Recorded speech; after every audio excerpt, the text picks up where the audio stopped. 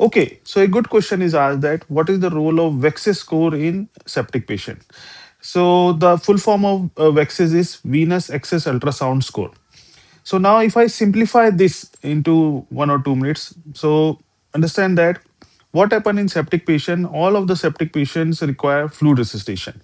But if this fluid resuscitation goes too far, now if the patient is fluid overloaded, then the chances of developing AKI increases or the mortality chances increases. So how do we know that the patient doesn't require now more fluid? And in fact, the patient needs to be decongested. We need to have diuretics and dialysis in this patient. So here the role of VExUS scoring comes. So what this sees that it is based on the principle that once the patient is fluid means adequately fluid filled, and if it is overfilled, what happens? The back pressure from the right atrium or the right ventricle goes to the IVC, then through the IVC to the hepatic veins, portal veins, and the intrarenal veins. And if this back pressure gets too high, because of the venous congestion, the perfusion of the kidney is hampered and the chances of developing AKI develops.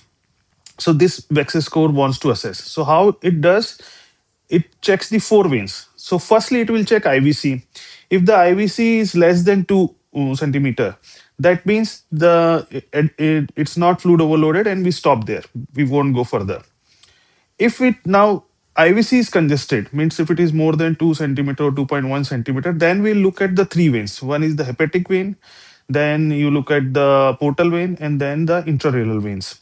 Now, if the flow in these categories is reversed or it is not abnormal, it is not normal. Like in hepatic veins, the flow occurs only during systole, but if the veins are congested, it occurs during diastole. It reverses. In the portal vein, the flow is continuous, but if it start congesting, it becomes pulsatile. In the intrarenal veins, the flow is continuous, but in severe congestion, it occurs during diastole. So we'll check first the IVC and then put a Doppler on the hepatic vein, portal vein, in the intrarenal veins. So it is graded from 0 to 3. 0 means no congestion, 3 means severe congestion. So if the VExUS score is 3 or 2 or 1 means if it is high, that means the patient doesn't require more fluid. In fact, it requires uh, diuretics or dialysis in such patients because more VExUS score is associated with higher chance of developing AKI, more mortality, more length of stay, like that. So we need to keep VExUS score as low as possible.